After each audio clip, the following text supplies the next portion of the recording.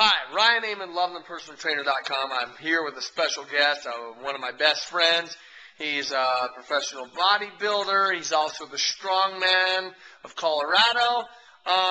He did a bodybuilding show last year, and when I saw him, actually the whole time I had known him, he was 260 pounds.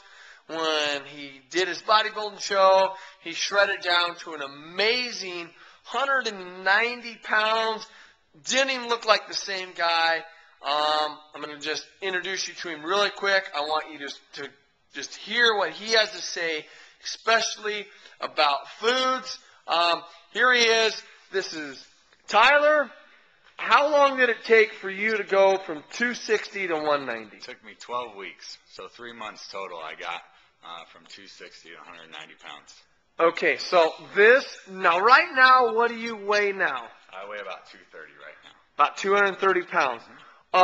In that 3-month transformation, how important was the foods? The foods were all of it. I mean, that's 80% of it. If you're working out and not paying attention to your diet or your foods or anything like that, you're spinning your wheels. I mean, that's the most important aspect of it. You really got to be concentrating on the foods, what time you're eating certain things. You got to make sure everything you're eating is clean.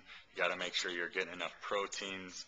I mean, everything just plays a huge aspect in, weight loss and all that sort of stuff.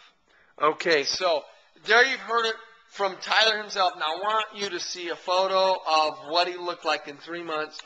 Here's what he looked like. He's shredded down. Just an amazing. What was your body fat percentage? I was about 6%. About 6%. And what did you start body? I started at 24%. 24%, folks. That is in 3 months, okay? Now, we're not trying to get anybody there in 3 months. I just want you to realize how important those foods are, because it's 70 to 80% of really getting in shape. So, thanks, Tyler, for coming. Ryan Amon, LoveThePersonalTrainer.com.